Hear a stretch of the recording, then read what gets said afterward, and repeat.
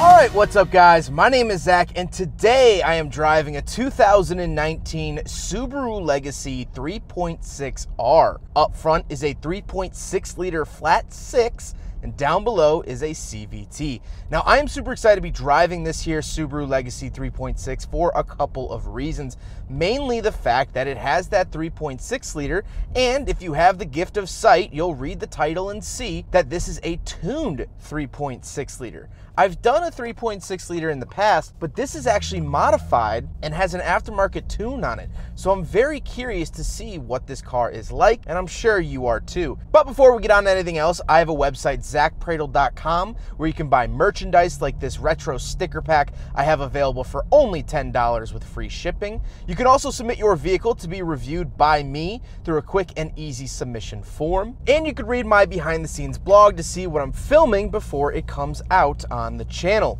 Now, I will be doing a full review of this car, so if you're looking to buy just a stock version of this car, don't worry, we're not going to harp on the engine too much. But let's get back to that 3.6 liter flat six and talk about what has been done to it. Currently, this engine has attached to it Raptor headers, a nameless 5-inch catback muffler and exhaust system, a Dynamax high-flow resonator, K&N drop-in air filter, and the creme de la creme XRT tune. So this was tuned remotely by Extreme Racing Tunes.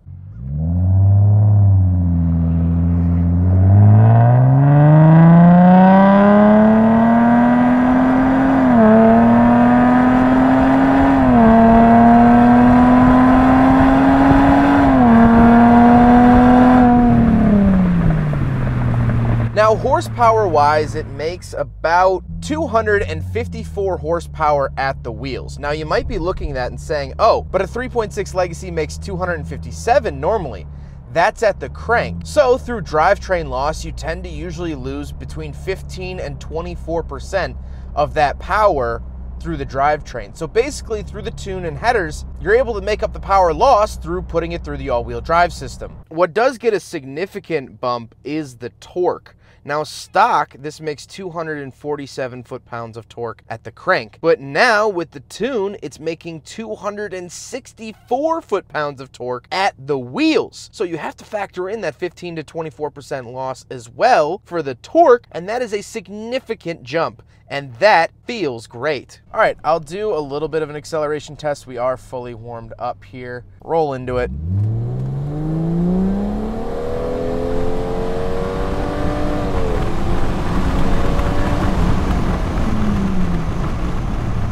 Not bad. Not bad.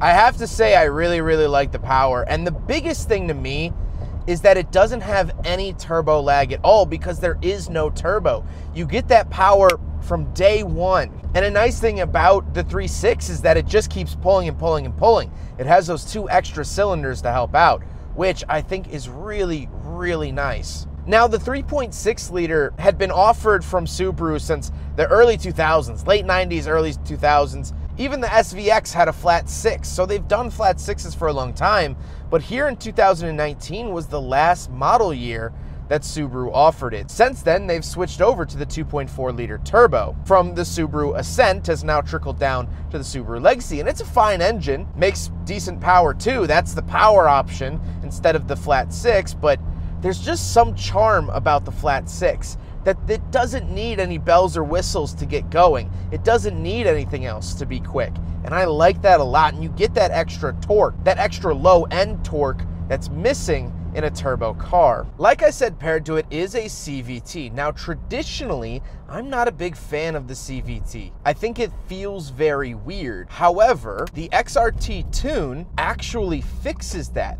It's not only an engine tune, but it also deals with the CVT as well. At low speeds driving around town, you do still get a little bit of that CVT sort of droniness where it's not really fake shifting or doing much, but honestly, I can live with that. If it weren't for the exhaust, I really wouldn't notice at all, but like I said at the top of the video, This does have an aftermarket exhaust system on it, so you do hear when it's not shifting a little bit more. Last but not least about the drivetrain is the fact that, of course, the Legacy is all-wheel drive. It has Subaru's symmetrical all-wheel drive system, which I think is fantastic. With all of that out of the way, let's talk about the interior. Well, in front of me, I have two physical gauges and a screen.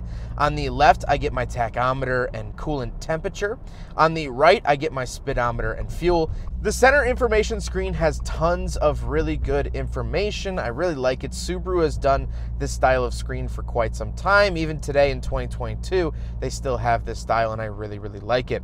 On the steering wheel, on the left, I have my skip track, volume, voice commands, phone options, and information. And off to the right, I have my cruise control options. This does have adaptive cruise control, which is fantastic. The steering wheel does have an aftermarket wrap on it, and I am loving it. Off to the left, I do have my trunk release, gauge dimmer switch, traction control, lane keep assist, blind spot monitoring, and pre-collision warning buttons by my knee. And then on the door, I have two different memory seat options, power locks, power mirrors, and power windows. Moving into the center, I have two climate control vents and the infotainment system. It is a touchscreen infotainment system, Subaru Starlink. I think one of the coolest infotainment system names. And it does have a decent backup camera as well and some cool apps, which I like, but I won't harp on this for too long. Apple CarPlay and Android Auto are also available. Then I have my climate controls, plenty of buttons down here. I do have heated seats as well, which is very, very nice. And I do get dual zone, and something I really love is the readouts on these climate controls.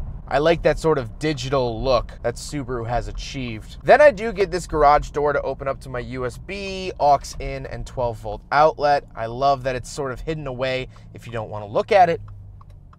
And then we move down onto the center console. Off to the left, I have my shifter for that CVT. Nothing really too crazy. Subaru still uses this style. And then off to the right, I have a little cubby and cup holders. So we will do a big friggin' bottle test here in the 2019 Subaru Legacy 3.6R. And unfortunately, it does not pass the big friggin' bottle test. Then I do get a power parking brake as well as my hill mode, kind of nice. And then I do get a center console as well. The seats are nice and comfortable. I am really enjoying them. However, the owner actually pointed out something kind of interesting to me. He had to get a rip replaced on one of the seats. It just happened to tear. And he learned that the insides of the seats, the centers of them, are real leather, but the outside is actually fake leather. Kind of interesting there, and something I didn't know about these seats. But speaking of seats, we do have back seats, so let's go do a back seat review. All right, so we're in the back of the 3.6-liter Subaru Legacy from 2019, and I have plenty of space back here. My knees are not hitting the seat in front of me, which is very, very nice. Down here, I do have heated seat options and two 2.1 amp USB chargers, which is fantastic. However, something I did notice is that the seats back here are pretty hard. They're not super comfortable as actual seats, but that's okay. I'm not spending too much time back here. If you have kids or whatever, they're not gonna care. So I can't really hate on it too much for that. The actual space back here, my head's coming close to the ceiling. I'm 5'11", so but overall, I'm really, really happy with the space back here. Let's go take a quick look at the trunk, and then we'll talk about the looks. All right, so we're on the back of the 3.6 Legacy. A little button on the key fob for the trunk. There we go. And then you can just pull it up from here. And we have a very regular Subaru trunk.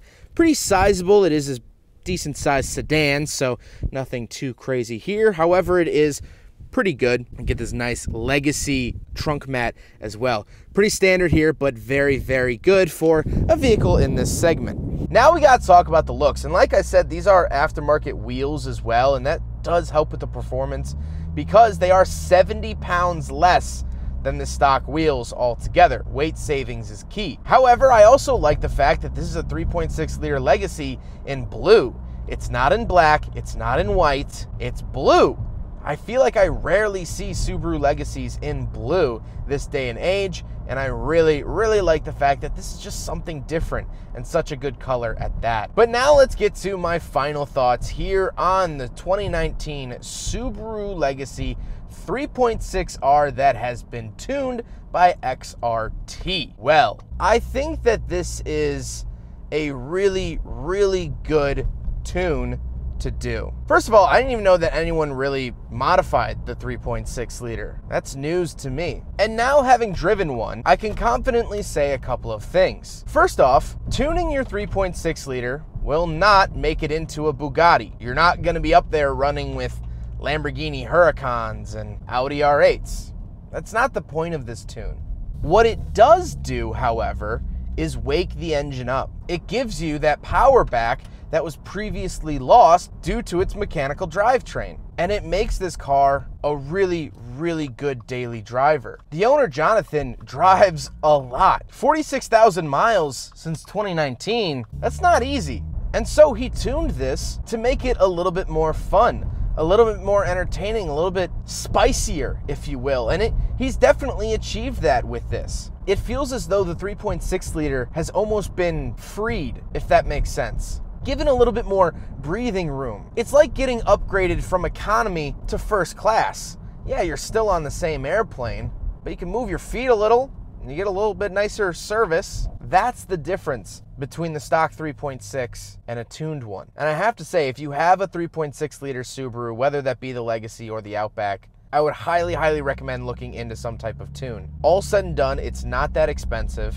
and it can breathe new life into a car that you've loved for so long. And to me, that is worth it. Well, I hope you guys enjoyed the video. Huge thank you to Jonathan for letting me take out his 3.6 liter Subaru. This was really eye-opening, like I keep saying. I didn't know that people really modified these 3.6 liters, and now having driven one, I have to say I'm pleasantly surprised. But this whole experience was thank you to Jonathan. I hope you guys enjoyed the video. Don't forget to rate the video, comment on the video, and subscribe if you really liked it.